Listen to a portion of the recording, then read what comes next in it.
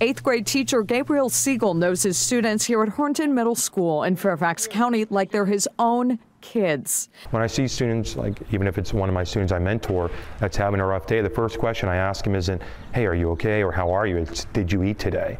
Because the majority of the time they're not eating. A problem Siegel first noticed talking to parents before the pandemic. Just through conversation with them, I learned that this was a common theme, school meal debt. In Fairfax County, middle school meals cost $3.50 with a half pint of milk, $4.10. The district says about a third of students do get free meals or help to pay. According to Capital Area Food Bank's 2022 Hunger Report, 24% of residents in Fairfax County, where the median household income is more than $100,000, struggle with food insecurity. So if you have a family of 4 and they're all eating lunch, that can quickly add up. With inflation sticking around, Siegel, the adopted son of 2 FCPS high school teachers, decided to carry on the legacy of caring for kids. And my whole point is to not only raise money, but also raise awareness. He now spends hours each week calling nonprofits. His effort featured in the Washington Post earlier this year. And since then, he's raised even more for a total of more than $40,000.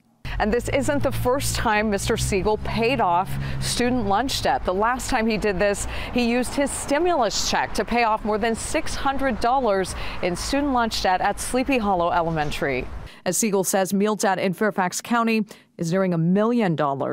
He wants to keep the message going, now meeting with county and state leaders to get free lunches in all Virginia schools, no matter what parents make. Because a lot of families need help.